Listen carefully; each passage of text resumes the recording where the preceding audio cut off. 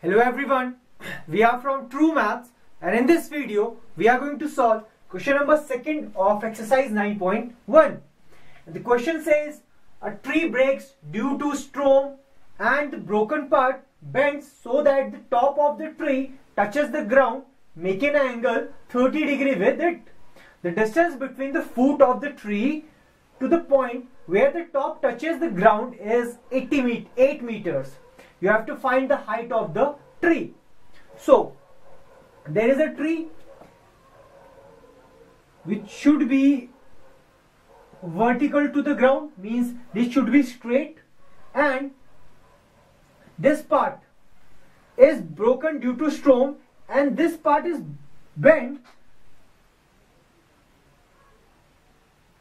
and it touches the ground. So this is same as this part. Now it is given that and this part is making an angle of 30 degrees with the ground.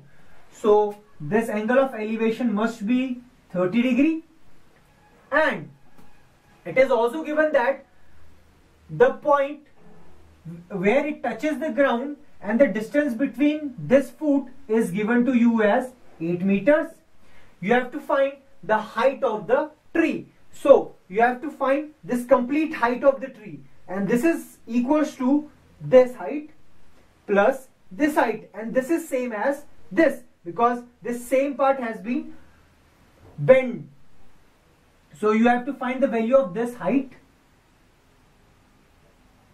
and plus you have to find the value of this, and which is same as this. So for that, first of all, if I see, or you can say if I solve for hypotenuse, or perpendicular and the between base. So for between perpendicular and base, I have the ratio which is tan theta. This is equals to perpendicular upon base, and theta is given to you as 30 degree, and perpendicular, let's suppose the height here, this perpendicular is h meters, and base given to you as 8 meters. Now the value of tan 30 is, we already know, is equals to 1 by root 3.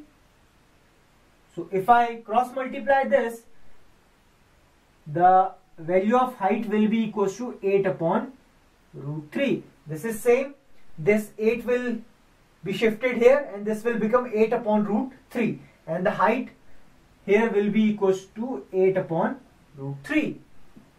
Now I know the value of this and I have to find the value of this hypotenuse. For that I can use the ratio for sine theta, because sine theta is equals to perpendicular upon hypotenuse, and sine theta will be equals to perpendicular upon hypotenuse, and theta again is given to you as 30 degree. Perpendicular here is again h meters, and the value of h here is 8 by root 3. So instead of perpendicular, what I can write is 8 by root 3, and this is all upon hypotenuse, which we have supposed as x meters. Now the value of sine theta, again we know that is equals to 1 by 2, and this will become 8 upon root 3, and this will become 1 upon x. This value, this is the main upon, and this value when shifted to, or you can say when this value multiplied with this value, it should get reciprocal, means denominator must become numerator and numerator must become denominator, and x can be written as x by 1, and so this will become 1 upon x when shifted to the denominator. Now if I cross multiply this, x root 3 will become 16, this x root 3 will be shifted to this side, and 2 when multiplied with x will be, with 8 will become 16. So the value of x here will be equals to 16 upon root 3. Now we know the value of x as 16 upon root 3. We know the value of h as 8 upon root 3, and we have to find the height of this tree. That should be equals to the height of this, which is x, and this is h. If I name this triangle, this will be A, B, C and D, and the height of triangle, the height of tree is AD, which is equals to AC plus CD, and the height will be equals to AC, which is h, and the value of h is 8 by root 3. So this will be 8 by root 3, and CD will be 16 by root 3. Now if I take the LCM, because denominators are same, so this will become 8 upon 16.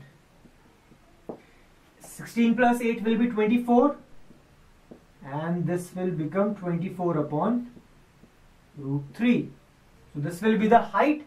Now one thing is important: whenever there is a number with under root in the denominator, for solving this you have to rationalize this.